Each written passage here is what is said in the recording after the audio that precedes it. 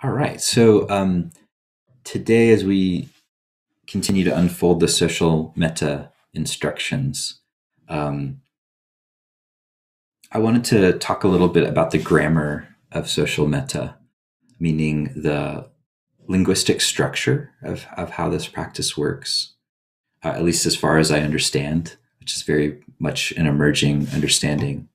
Um, and I think talking about grammar with this stuff is really helpful because, as one of my mentors, Ken Wilber, often points out, you can be a completely fluent speaker without having any understanding of the grammar of the language you're speaking. In fact, that's how all of us learn language, unless you have like a linguistic professor, parents, or something who are teaching you grammar early. We all learn to speak without knowing the rules of the language. And then later in school, we go to school and still most of us don't learn the grammar of the language we're speaking. And so to know the grammar, to know how something works, is not required to do it. But it's very much helpful if you're going to try to help other people do it, or if you want to have a deeper understanding of what you're doing. So I wanted to just share a little bit of sort of the grammar here of what we're working with. At the heart of how we're working with social meta, and I think this is because it's an out loud practice, and out loud practices seem to really be aided by words. We're working with a phrase. This meta phrase. And we started with a very simple phrase, and Victor led us in a perfect example this morning. The may it arise. May loving awareness arise. May compassionate presence arise. May happiness arise. Whatever the it is, working with a quality of presence or of a dimension of the open heart and inviting it to arise. That's a simple phrase. And it has in that phrase a wish. This is the kind of one of the key parts of the meta phrase is there's a wish embedded in the phrase. There's something that we're wishing for. In this case, compassionate presence. Now, I'd say at the very minimum, a meta phrase has to have a wish. There has to be something that we're wishing for. That's kind of what makes it a meta phrase. It's a well wish. It's a prayer by using other language. Metta is Buddhist prayer in a way. And the other thing that often can show up in the basic structure grammar of social metta, but it doesn't have to, as you can see with the phrase "may it arise," is that there is often a subject as well in the phrase. That is a person or group of people or category of beings that we are sharing that wish with. So we're, instead of just may it arise, where there's not a clear sense of the subject, it could be for everyone, it could just be for me. Who knows what is going on in the interiority of someone who's saying that phrase? It's hard to tell. But when we actually include a subject and we are using things like pronouns, or we're coming up with particular categories, for instance, with the situation, the political unfolding in Russia, we could, may all Russian people be happy. Really, you could call to mind a particular group or category of beings. May all animals be happy and healthy. We can. There's really no limit there in terms of how we parse out who it is that we're wishing this for. But that's the subject, the who, in this practice.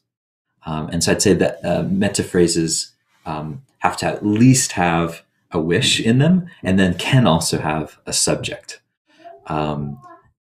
So that's in a sense, that's the elementary grammar of a social metta practice that would include that as a kind of minimum. Then you can build, more complex structures and sentences and things. You can rotate through phrases. You can pick phrases. You can go through a sequence of different subjects with a particular intention in mind. these practices are very versatile in terms of how you can apply them. So that's why we're focusing on the core grammar. So it's like if we understand the elemental aspect of this, it becomes easier to build. Once you understand how a sentence works, it's much easier to write a paragraph and then a book and so forth. So yeah, just a little bit about that. And this is important too for our practice today. We're going to explore the practice of pith metta, which I first learned about this through Sharon Salzberg and working with her instructions on loving kindness practice.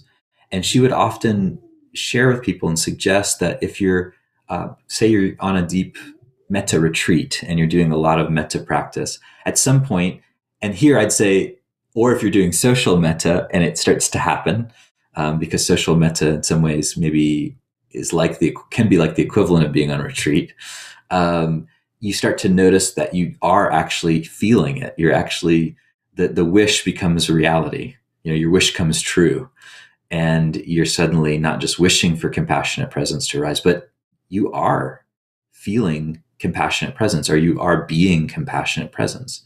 In that case, Sharon would suggest that having this whole phrase can become clunky and get in the way of the living experience of the practice. And in that case, she said, feel free to shorten the phrase down to a pith, to its pith. Like what's the essential wish, the one or two usually words that points to what you're wishing for.